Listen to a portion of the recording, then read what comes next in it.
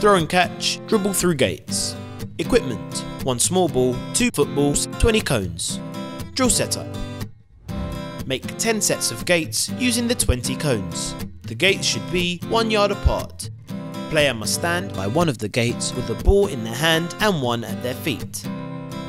This drill is made up of 3 exercises. Exercise 1, throw and catch, dribble football.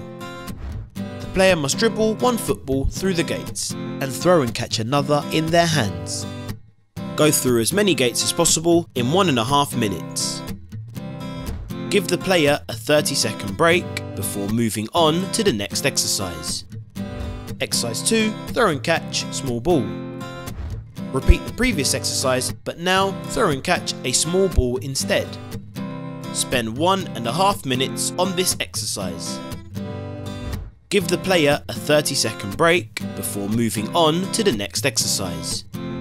Exercise 3, dribble and bounce football. Now the player must dribble a football through the gates and bounce another on the ground. Spend 1.5 minutes on this exercise.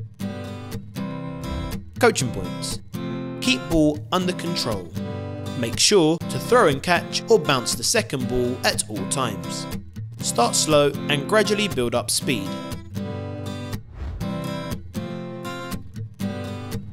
Benefits: concentration, coordination, dribbling technique and dribbling with head up. Final instructions: spend 1.5 minutes on each exercise. Go through a minimum of 10 gates per exercise.